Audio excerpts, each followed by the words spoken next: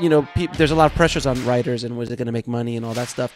And I feel that, and I would love to get your point of view on this, is writers, if you ask the question, is this going to make money, you're dead in the water.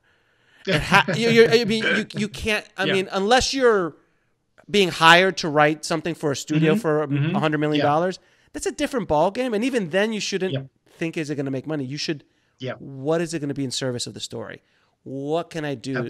You know, that's how certain movies in the studio systems kind of sneak through, like the whole Batman trilogy that Nolan did. Yeah. You know, they all made a lot of money, but boy, did he sneak in a bunch of stuff that normally is not in a studio movie. So would you agree with that?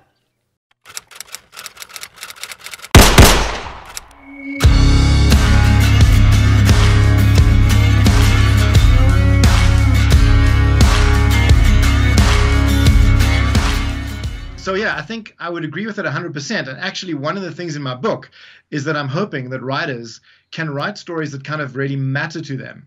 And they don't have to think about like, oh, is this going to make money? Because, look, okay, this is a really big aim, but I've got a feeling you may have similar aims. Is that I feel that a lot of the stories, especially feature films that we're seeing nowadays, not all of them, but a lot of them are just like, you know, let's make the next, look, I love the Marvel movies, but, you know, let's make the next Marvel movie, let's make the next thing. And people don't always they're scared of walking on a limb and telling something that matters to them. And these stories that we create are quite fragile.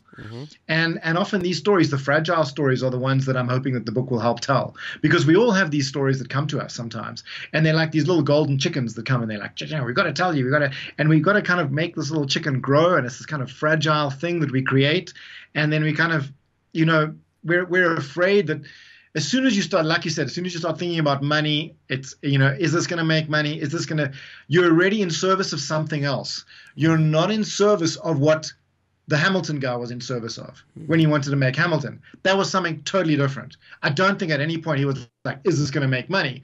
Because if he really thought that, he probably would have gone, no, and he would have stopped, right? Because it was so crazy. Right. But he was in service of something else. And this is kind of what I'm hoping the book will help is people who are in service of these stories that matter to them and that matter to the world. That's the other thing about the Hamilton stories was so timeless because he was resonating with his own truth in that moment, and bam, there it was, and it was so timeless. It was just kind of perfect. Yeah. So it's a long kind of answer to your question, but I do think that it's not, you can't ask, is it going to make money? It's just it's going to kill you. You're done. There's something else. Yeah, you're done. I think you're putting too much pressure on the actual art. If you cannot allow the art to grow and be what it's going to be, to a certain extent, look, if someone gives me $200 million, I'm not going to just like, hey, let's figure it out. No, I'm not that. There's a physical responsibility. But at the end of the day, if you are honest to the story, you are in service of the story and what you're trying to do, money comes regardless of what you're trying to do. Without question, I feel so many filmmakers and screenwriters put so much pressure on the art. Like, this is the script that's going to blow me up.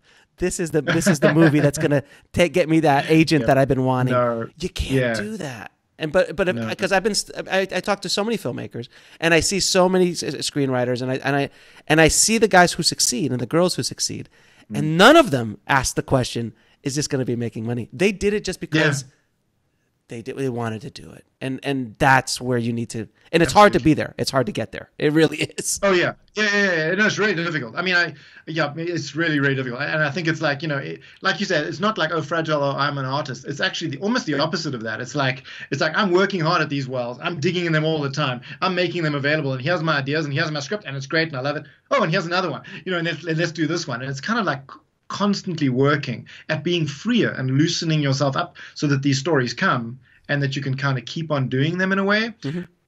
Because otherwise it's just, you know, it's this one script that you're holding onto for dear life and hoping it's for 10 years.